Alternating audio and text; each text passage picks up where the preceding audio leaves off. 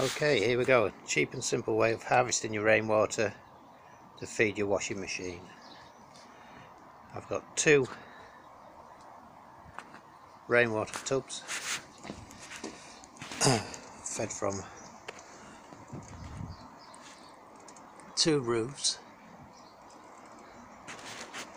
and using a standard takeoff feeds straight into here via a little filter which just gathers all the lumps, and then I get the water out using a whale pump that usually is for drinking, for using in a caravan or similar. 12 volt feed. That comes up here next to this little unit here, which is supposed to be a pressure switch to switch the pump off. Doesn't really work, so I would now just take this straight into here. Once you've converted it with this, which is a standard hose fitting, will come off there. There's a standard fitting, a standard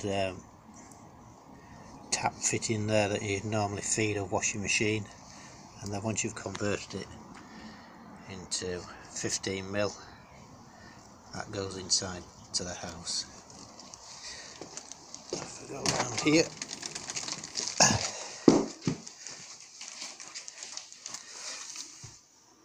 that pipe comes in here via this tap to a Y splitter. So I've got normal mains water there with a tap, so that one's off, this one's on, and then the Y part of there goes to the washing machine.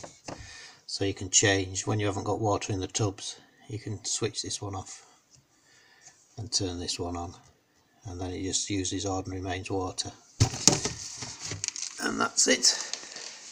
That feeds the washing machine. I'll just show you the quality of the water.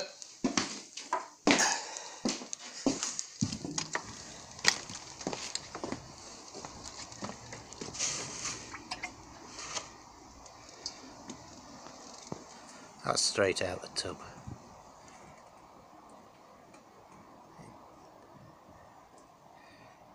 Tempting to drink it.